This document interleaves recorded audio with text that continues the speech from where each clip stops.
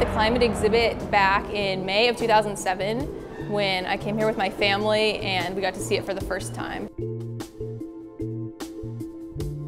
I like the photographs at first because the shock of the changing climates and two different pictures contrasted 60 years apart was really eye-opening, and then it kind of led you into this exhibit, which is nice.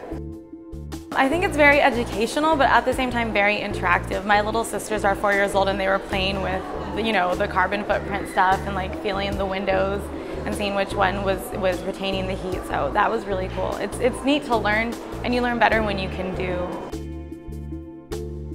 I thought it was really informative, pretty cool. There's a lot of hands-on and a lot of eye-catching things that really make you want to engage with it. Once you get in here, you think it's like a science museum or something, not an aquarium.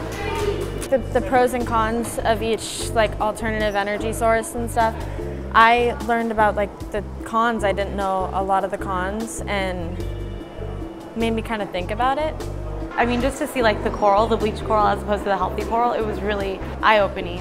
I really like the part where you get to turn the light bulbs and see the difference between the incandescent and fluorescent bulbs, because I've heard about how much less energy the fluorescent bulbs take, but to actually turn it and see for yourself I thought was really entertaining. There's a lot of stuff that the kids can get really hands-on with and active and learn at the same time. I was really impressed with this exhibit because the first time I came through I was more excited to go look at the climate change exhibit, and so actually having gone through and read all the information, I'm just amazed by how informative it is with all the videos and everything. So it's something you don't want to just walk through, you really want to have half an hour, 45 minutes to actually read everything because all of it's really informative.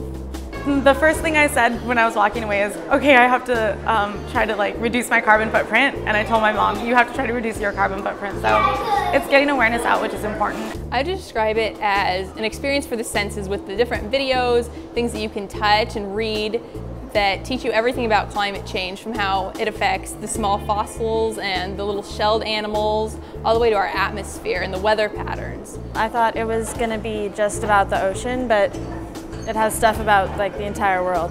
It's pretty important to have this kind of exhibit. I think it would be very interesting for people to at least come and see, whether they believe in it or not.